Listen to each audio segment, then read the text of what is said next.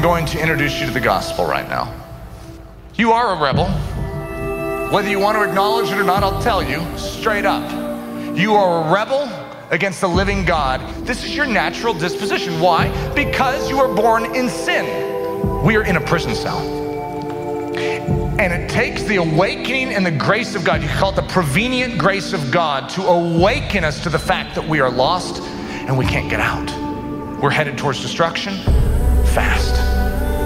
The enemy, because of our rebellion against God, has legal rights to harm and harass our life. There you are behind the prison cell. Help, I need out! You can't get out. Those prison bars are stronger than any adamant. There is no way you can cut them because they're stronger than diamond. It is impenetrable. You cannot escape. You're doomed, because when the enemy comes in the very end, and he's going to finish you off because he has legal right to do it, and he's going to relish every minute of it. In strolls your intercessor, your mighty man.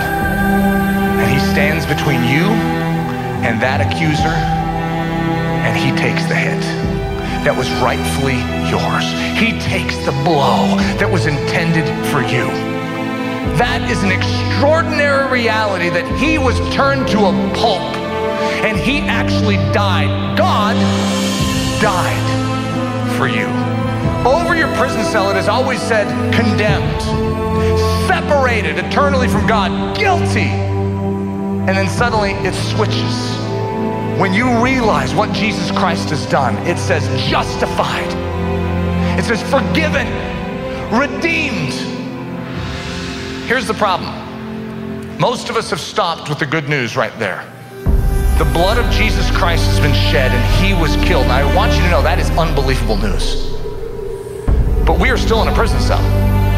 And so we're praising God from within a prison cell, going, thank you for forgiving me. Thank you for changing the sign on the outside of the prison. And God's word says, could you check the door to the prison cell? Because my blood was shed for more than just forgiveness. Forgiveness was the avenue through which he could make the escape for us. He isn't just interested in dealing with the consequences or the penalty of sin. He's also dealt with the problem of sin. Test the door. It's unlocked. The door to the prison cell is unlocked. Walk out. Smell the open air of freedom and liberty in the life of Jesus Christ. When you get outside the prison cell, there's like this chariot that's waiting.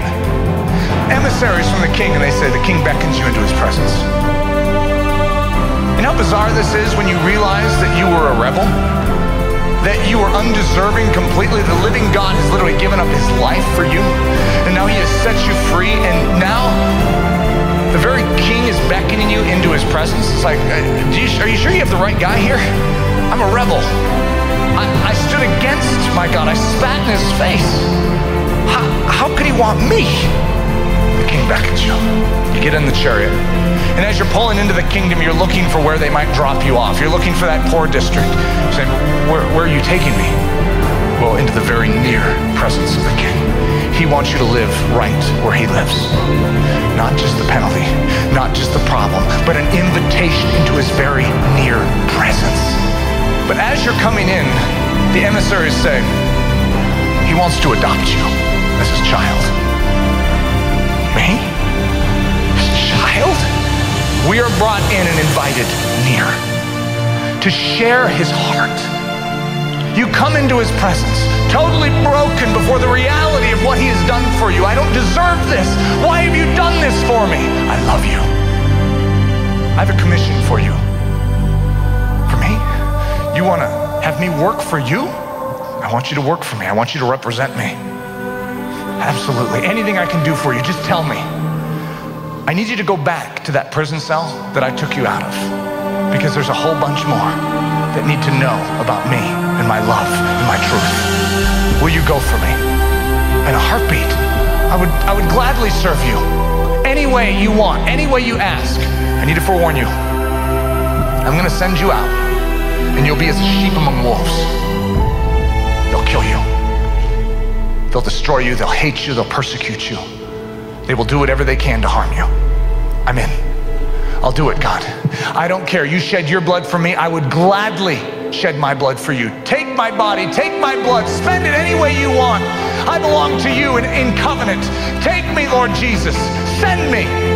The commission, not just the penalty, not just the problem, not just the invitation into his very near presence, not just the adoption as a son and a daughter of the King of Kings, but we are commissioned to represent him. And I want you to realize that it's a privilege beyond all other privileges to bear the very name, the very image, the very reputation of God Almighty.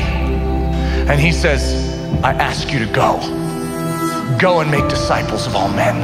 Go and be unashamed of my gospel and preach it. Go, rescue the lost in the power of my name. For is not the lamb that was slain worthy to receive the reward of his suffering. I'll go.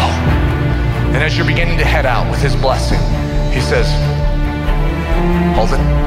Wait, there's one more thing. Not just the penalty, not just the problem, not just the invitation to his very near presence, not just the adoption as a son or a daughter of the King, and not just the commission. This is the capstone. If you think that is all good, you could wrap that all up into one ball and it still falls short of the final one. Because this final one is so condescending on the part of our King. It is so bewildering. It is so extraordinary, so amazing. And this is the truth that turns the world upside down. Before you go, what I'm sending you out to do is impossible. I know. Impossible. And if you do it in your own strength, you'll fail. I don't care. I'm willing to do whatever you ask of me. And if you want me to go in there and just die, I'm willing. I'm sending you out to be a victor. My children will not lose. Would you give me your body? And I will come in and make it my home. And I will take those hands of yours and make them my hands. I will take those feet of yours and make them my feet. I will take that mouth of yours and it will speak my words. I will take those eyes of yours and they can now see what I need you to be seen in this world. And I will take your heart of stone and make it a heart of flesh so that it will beat with my burdens and you will care for the very things that I care about. And your prayers will become my prayers. And your life and your attitude and your behavior every minute of every day will be the very behavior of God. Will you allow me to overtake your life? Because then we go into this world as little lambs with the faces of lions. Because the living God Almighty, the consuming, almighty, sovereign God dwells within his children. And as we stand and the wolf pack surrounds us, we stand in the authority in the name of Jesus, and we will not back down. Because we do not head off to war to lose. We head off to war to win. Our God mocks all the powers of earth and hell through fluffy little lambs. Because his lambs beat the wolf packs. That's the gospel. The gospel trounces upon all the powers of earth and hell and demonstrates to the universe the manifold wisdom of God, that he is in control. And even though we look weak, and even though physically and naturally we are weak, spiritually greater is he that is in us than he that is in this world. That is good news. And it is a lot better than what's being dealt out today in the church.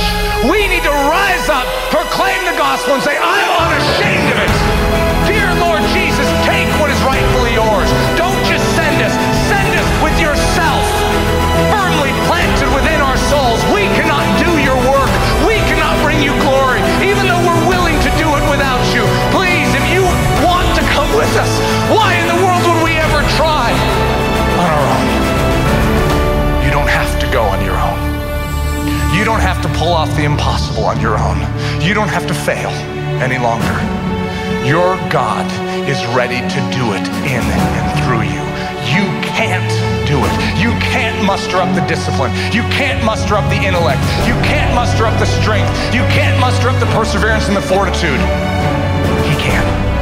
You can't love the lost. You can't love those that spit upon your face. He can.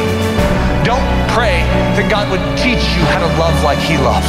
Pray that he would fill you with himself and he would love in and through you. Don't pray that he would teach you to have joy. Pray that the living God full of joy would enter into you. Don't pray that he would teach you how to be peaceful. Ask for the God of peace, the Prince of Peace, to infill you. Because if you try and imitate in your own strength, you will be a miserable replica. But if you allow the impartation of Jesus Christ to overtake you, suddenly it all works. Because it's him imitating himself. And he's very good at being God.